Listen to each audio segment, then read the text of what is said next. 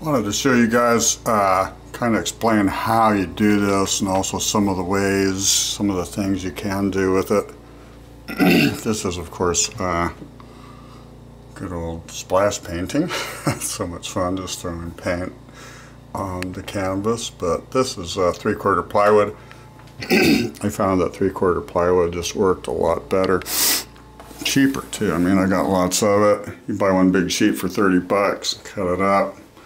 Those you were just looking at were like about 1 foot square, so you get a whole lot out of it. This is the larger pieces, probably like a 1/2 inch. No, that's 3/4 ply too. The 1/2 inch ply tended to warp, so I stuck with, generally with the 3/4 ply.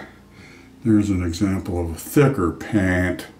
So how the paint goes on, that's what I'll be telling you about here, and why you get some of those crinkle effects, because that is, of course, paint on top of paint, and then they're going to have different drying characteristics causing it to crack and stuff.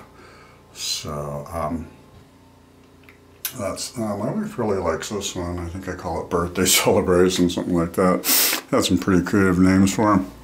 Anyhow, I'll take you out to where the work is.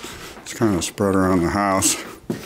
Oh, I just remembered, here's a good one. This is actually not paint. That is, okay, you can see I put a sculpture and then a frame on top of the material, and that is actually, what do they call it, landscaping burlap with silicone caulk on it, and I mix pigments into the caulk. Boy, I'm gonna sneeze. Sorry about that. Okay.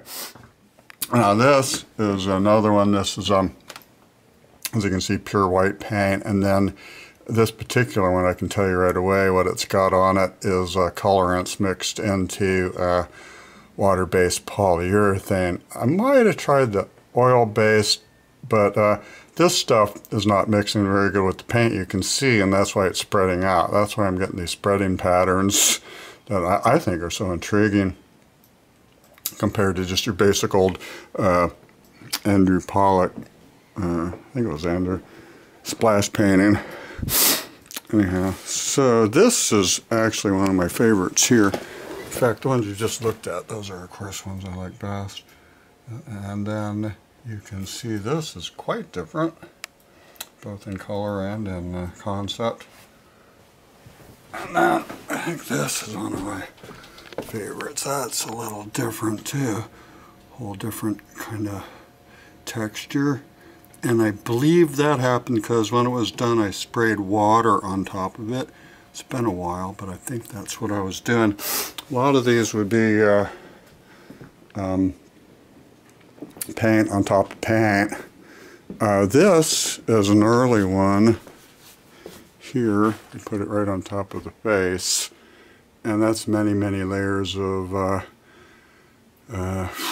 gosh, I guess it would be the same paint, different house paints, and water-based, probably water-based polyurethane on top of each other, gaining this kind of an interesting texture. It looks, I think it's pretty cool looking. It's really hard to photograph it, unfortunately. And then we'll have to go outside. Let me see.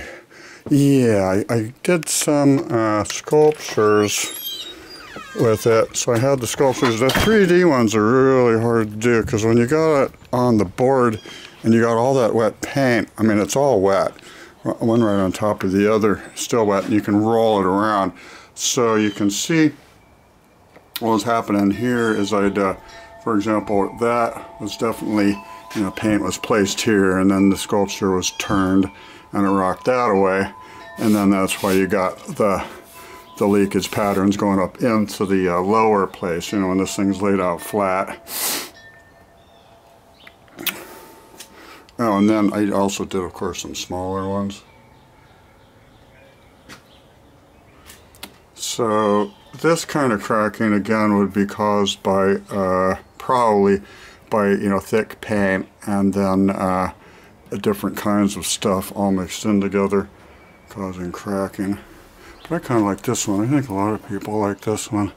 It's a little different. Give you an idea, here it is in basic gold paint, and this one I think got casted with some resin and then plaster, so that's why you got the cracking. Looks like very common in resin. Hope that whole thing doesn't just fall off because it's kind of glued to a board.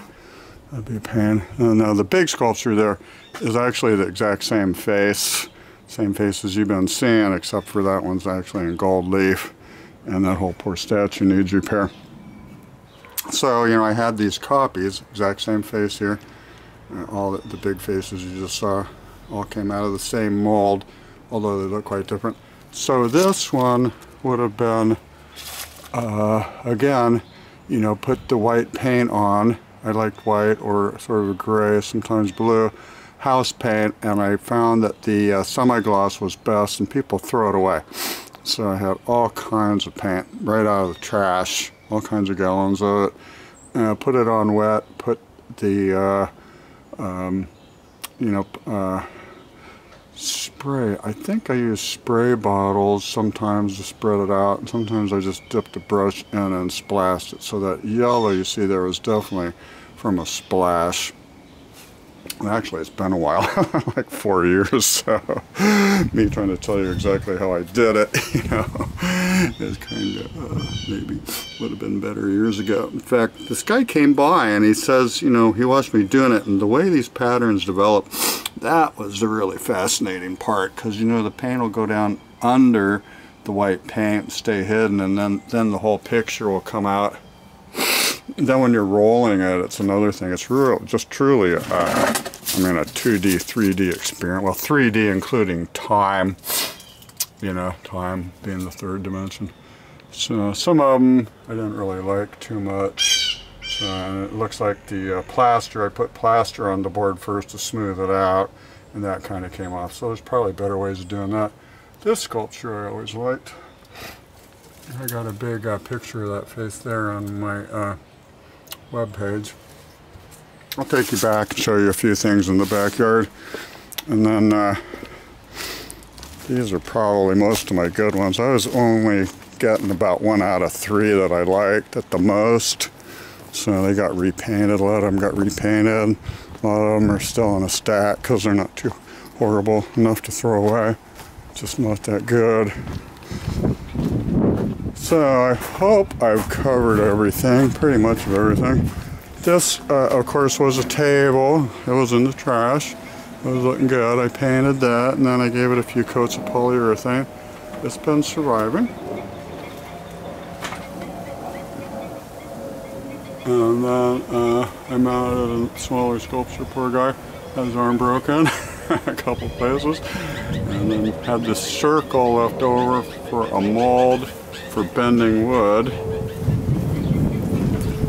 Then here's another face out of the same mold. And that little partial face too, that's what's left over of one that got completely busted up. This is an example of a found object that got painted. And it's kind of interesting, and the paint did stick to what probably was polyurethane finish on the cabinet face that I probably took out of a job because I do remodeling. Sometimes people throw them away. Oh, this is kind of interesting. This is what we do we call that? We call that drywall splash art. You get your leftover drywall mud and you throw rocks at it, and it looks kind of like mud, and then I went ahead and painted it, so it's kind of different. Okay, and then these 3 part faces up here.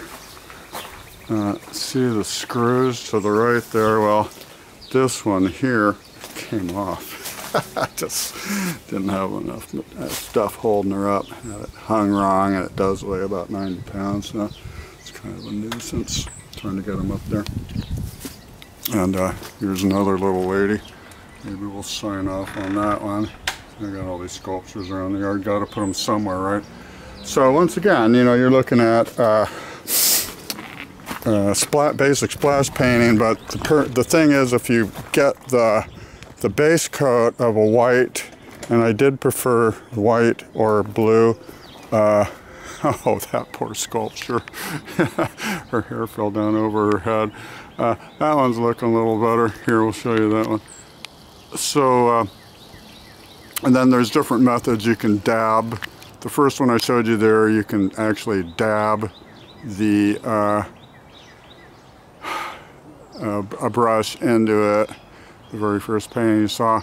I didn't do that a whole lot, just sometimes. And that got that effect, like kind of a Japanese landscape effect.